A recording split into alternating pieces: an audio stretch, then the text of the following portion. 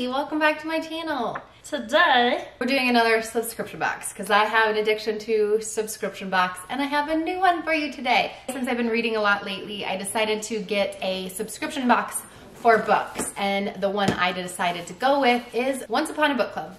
Let me tell you a little bit about Once Upon a Book Club. It says each box is unique, but it's the details that matter to us. Blah, blah, blah, shipped to your door each month, yada, yada. Okay, so the subscription is $49.99 a month, which seems kind of pricey, $50. But you not only get a book, but you get gifts inside as well. So not only do they have subscription boxes on their site, they have apparel, bath, health, and beauty, just plain books. And then they have other collections as well, like box collections. So Bridgerton is a book series that's super popular right now. So you can get a Bridgerton box, which has a set of, I think there's 4 Bridgerton books, and then it also comes along with gifts and stuff. So if you just want to get one, you can do that. They have mystery grab bags. They have a lot more on their site than I knew about. So that is really neat. So one of the reasons I went with Once Upon a Book Club rather than Owl Crate or one of the other super popular book subscription boxes was because it seemed like the gifts that you get in this box were more usable, I guess, because like Owl Crate, I think is the one that it's called. I noticed that most of their stuff is just like collectible stuff, like cards that, or like a plaque of sorts that you can put on your bookshelf, and it'll have like an image of a character from a book that you may or may not know, because it doesn't necessarily have to pertain to that book. It just seemed like random stuff that was gonna end up in clutter that I do not need around my house. I don't even have a bookshelf yet to be able to put that stuff on, but that's stuff I didn't want. This box in particular seemed like it had more candles and more fun stuff. Now let's just get into the box and I'll explain how the gifts work, because it's a really neat system. And by the way, how adorable is the box that it comes in? It looks like a book itself. This month's theme was women in history. The inside of the box, it's so cute with all the writing in it. I'm gonna pull out the little pamphlet. Okay, so each box comes with a little card with a quote on it. This quote is, "The world will get better, it must." And then on the other side, it has a note from the author. And then each box also comes with a little bookmark. This also has the V.S. Alexander quote on it from the book The War Girls, which is the book. I will show it to you in a little bit. And then on the back it has the rules for how you work this book. So it says, to fully experience this box, remember to only open your gifts once you reach the given page. I'll explain that in a minute. I'm so excited. Okay, so then we get a little pamphlet, conversation with V.S. Alexander, what inspired you to write this story, what do you think makes The War Girls different from any other World War II novel, a bunch of stuff. And then on the other side, it has discussion questions. So if you want to be in a book club with somebody else or just whatever, you can discuss it together. I think this would be fun for me to put the discussion questions in the description box. So if you've read this book as well, or if you plan to, then we could start a discussion in the comments about this book. That will be fun. I love talking to people about the books that I read. And then on the back, you get a recipe. This is for strawberry cake.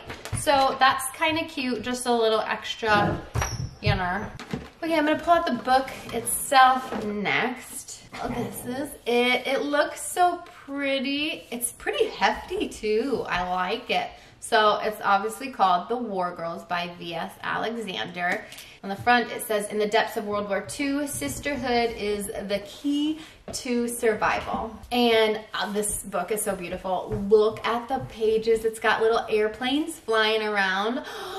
So cute. The interior's got a map in it. And then the cool thing about this is, by the way, these are all new books, like just coming out and stuff. So you can get them in bookstores and whatnot, but you're more likely to have not read it yet. So I think that's cool. But each of these books is different than what you would buy at the store, as far as I know. Like, you cannot get this exact copy anywhere else except Once Upon a Book Club. Your copy in the store will look different. I'm pretty sure that's the way it works. So anyways, on the actual hardcover itself, it's a super soft hardcover, but then you've got the gold foil, and I just think it's so beautiful. So there's a little parachuter, and yeah, I love it. I'm not going to tell you exactly what it's about yet because I am going to do a brief overview after I finish this book, which will be in this video, don't worry. But let me explain to you how the gifting works real quick. So in this box in particular, there looks like there's 4 gifts.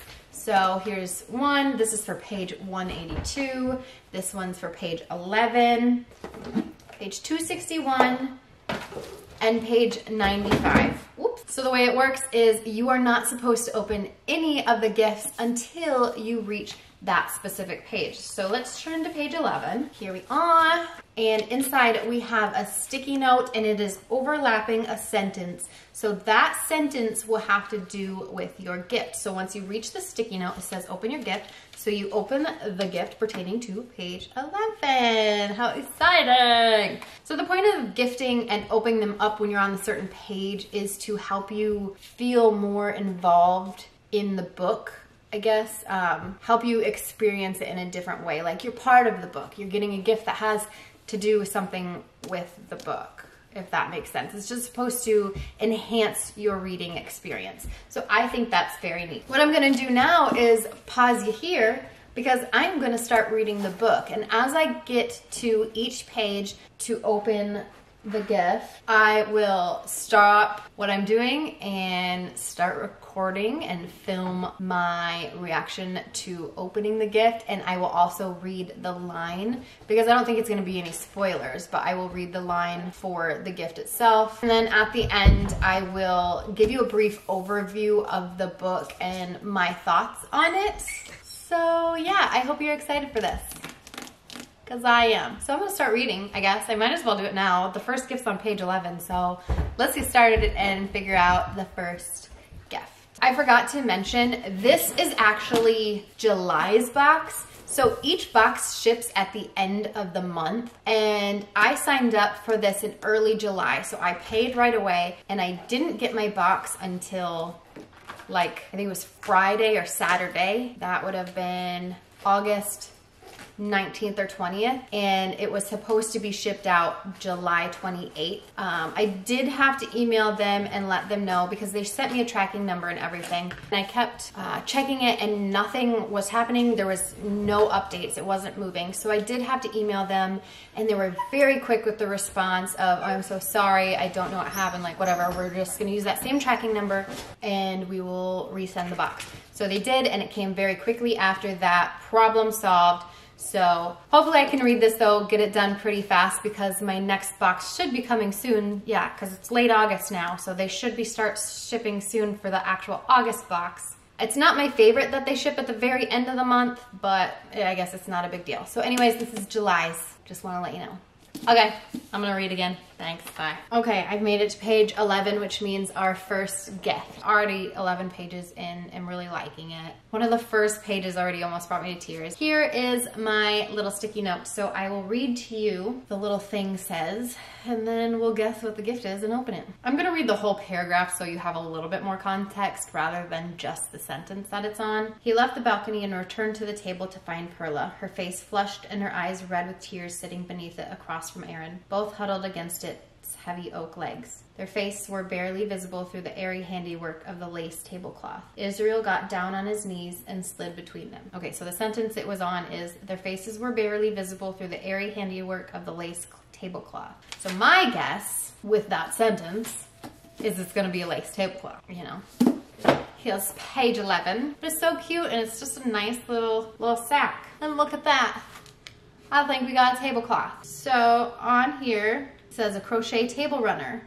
Hand wash only. It is a 9.5 inch by 71 inches. And then it says their faces were barely visible through the airy handiwork of the lace tablecloth. So it's got the quote from the book, and it's all wrapped up nice and cute. Am I gonna use this ever? I want to unwrap it because I want to see what it looks like. Am I ever gonna use this tablecloth honestly. It's not in my decor realm, so I don't know that I want to open it up.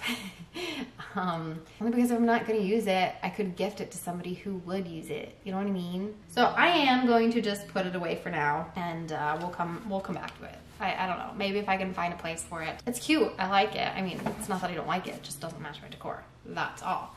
So anyways, see you back in a little bit for gift number 2. Okay, I have made it to page 95 where the next sticky note is for the gift.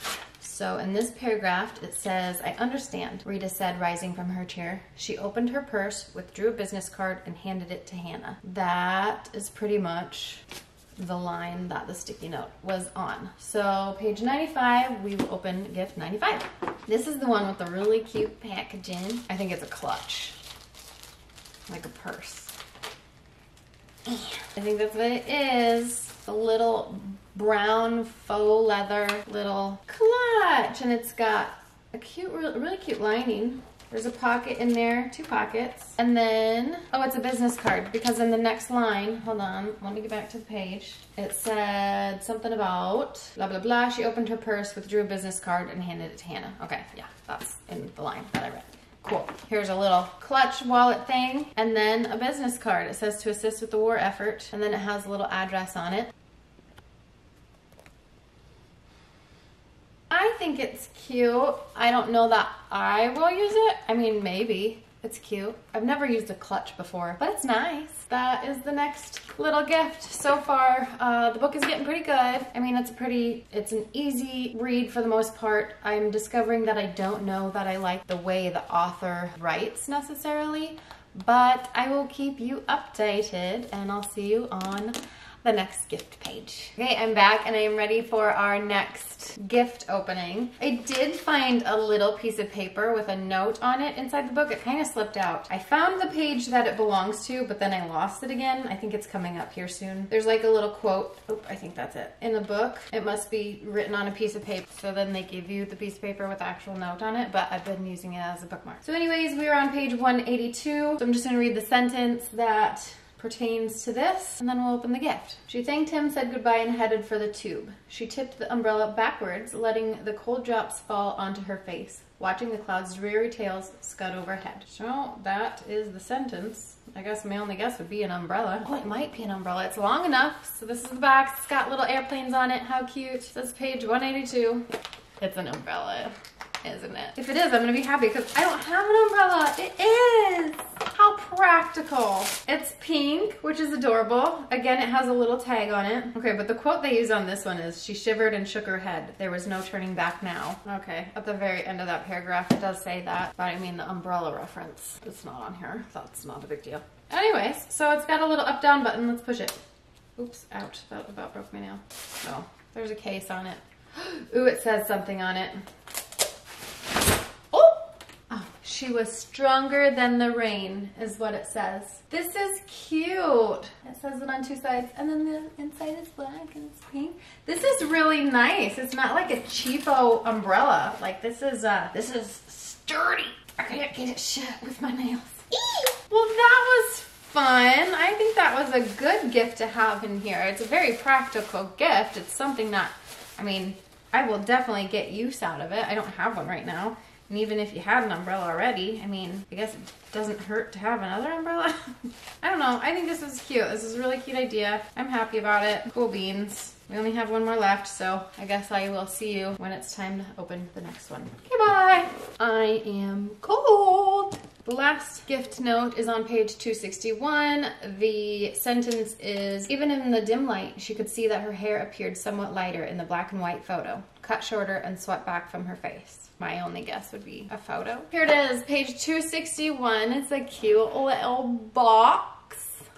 Is it a passport? Like a fake passport? I don't know if you like me guessing what it is or if you just want to know, but I like guessing. Yeah, because the sentence before it is, she brought it to the candles and saw her newly manufactured German passport. So, I think it's a passport. Oh, how cute. It says, don't look back, you're not going that way. And it's a little passport holder. So in the inside, you've got a little pocket here, little pocket with two other like little card holders, and then it's blank. The little quote on the front with like a floral look to it. It's cute. And then we have a passport. This is so cute, like a fake passport. So it's all in German, so I can't read it, but it has a photo of, I guess, what she's supposed to look like. This is the outside, and then inside you've got all your information, and then the photo of her. How cute is this?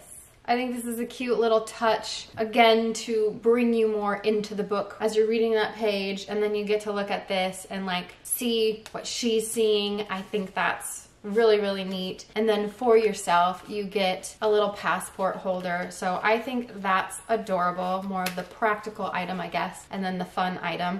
This I will probably keep in with the book, start using this as a bookmark maybe. But it's so cute. I love that. Aw. Cool. Okay, now that we have the last gift done, I have not officially finished the book yet, but I am getting close, and I do just want to close it off here, give you a few little details about the book, no spoilers or anything, but let you know my thoughts on the book, I guess. It's a historical novel about two sisters, one living in Warsaw and one living in England. It starts out bouncing back and forth between three different main characters, and they're all women and their roles and what is happening to them. The sisters themselves are both Jewish, so it goes on about like their family and how they're all affected and what's happening throughout the story. And then there is the third woman that it follows, the third main woman, because there's a lot more women in it, is not Jewish, and she is helping the family, or doing the best she can to help the family. And so it's showing the struggles that she's having with her inner struggles of wanting to do more and not being able to do certain things, but doing as much as she can without being killed. I have been annotating and marking in the book as much as I can. Sometimes I forget my tabs and my pens and stuff, but I do highlight and tab in my books. I did have a system worked out with the colors of the tabs at first, but then I kept forgetting, because normally I write it down because each book is different, so you're gonna want different tabs. My strategy was like things that I loved, things that like were sad or made me angry or something like that. Things that really stick out to me is usually what I will highlight and tab and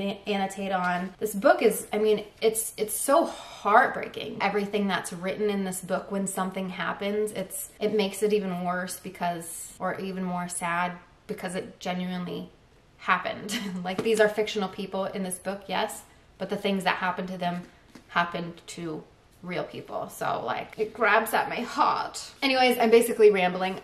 So far, I can't give it a full rating because I am not done with it. So far, I think it's not a 5 star. I'm not rating it 5 stars. I would probably give it 4 stars if it continues to be as good of a book as it is. However, I do not like the author's writing style. Since there are 3 main people that you go back and forth from, he does not, like, typically you would switch chapters when you switch perspectives of a person, but in this book, that is not how it goes. So what he does, instead of breaking the characters up by chapters, is he just separates it by small paragraphs. So this paragraph, as soon as this one ends, then this paragraph is a new person for a while. So it's hard for me to distinguish, because you've been reading about one person for a long time, and then all of a sudden in the next paragraph you're talking about a whole new person. So then I have to read the beginning sentence or paragraph like 5 times because I'm so confused of, wait, what just happened? Oh, we're talking about a new person here. And I hate that. I can't stand that. It makes it too confusing. That's my biggest complaint